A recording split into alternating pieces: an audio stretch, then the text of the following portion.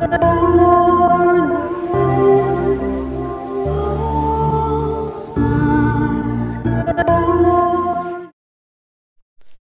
everyone, Killing for Money here, bringing you a tutorial on how to use CryEngine 3's Sandbox. This first tutorial we're going to start off by making just a simple hill, I guess. This will be the basics of the terrain generator, not terrain generator, the terrain tool. I will go into more depth in later tutorials. So let's get started. The flatten tool lets you set the height to whatever you want. Well, you pick your height.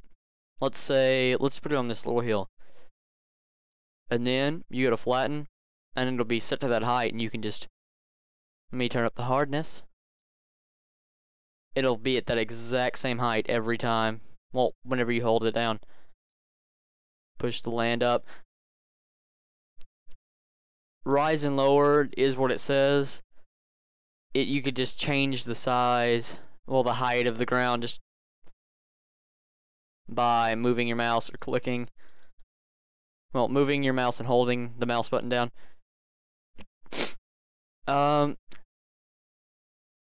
Then there's smooth, which does also what it says it does. Well, also what it says the name is. It smooths everything. You run it over.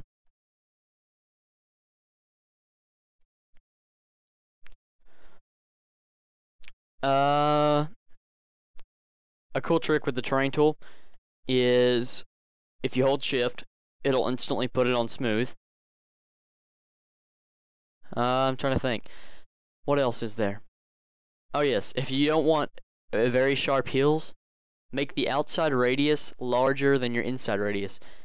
That will make it to where the inside of it changes more rapidly, but the outside changes slowly to adjust to it, giving you smoother hills. Okay, let's make a simple hill. I'm going to do a flatten. I'm going to raise the height about, let's put it on 69 for the lulz. Let's raise the inside brush a little bit larger, and then let's just run it over.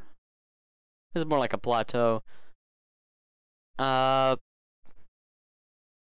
Keep running it over, and then once you have that done,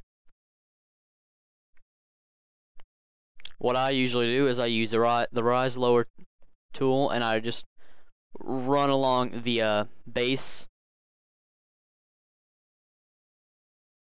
of the land that I created. Turn up the hardness.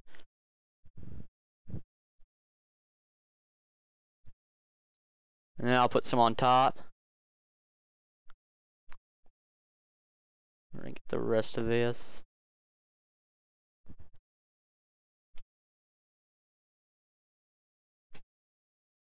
And then select the smooth, and you can go into detail, but I'm just going to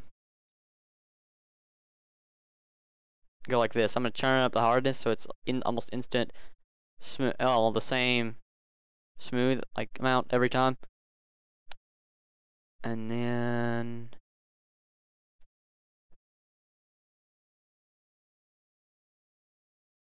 the reason why I put the bumps underneath it is so when I'm like smoothing, or when you're smoothing, in my opinion, it gives you a much more flowing hill than just smoothing it out. Unless you are trying to make a plateau and you want erosion looks. Then, although I cannot find the cliff texture for this little plateau thing, you can give it like just like this little thing right at the bottom, like make it look like erosion has made it go down the hill. Let me finish off this.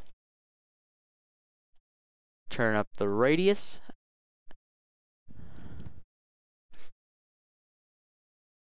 There you go. Very simple, natural looking hill.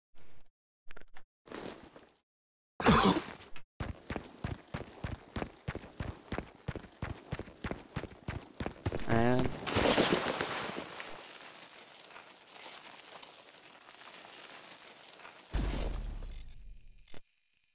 thank you for watching this tutorial.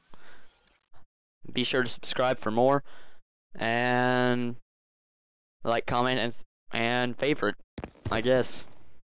Isn't that what everyone says? Kill for money, signing out.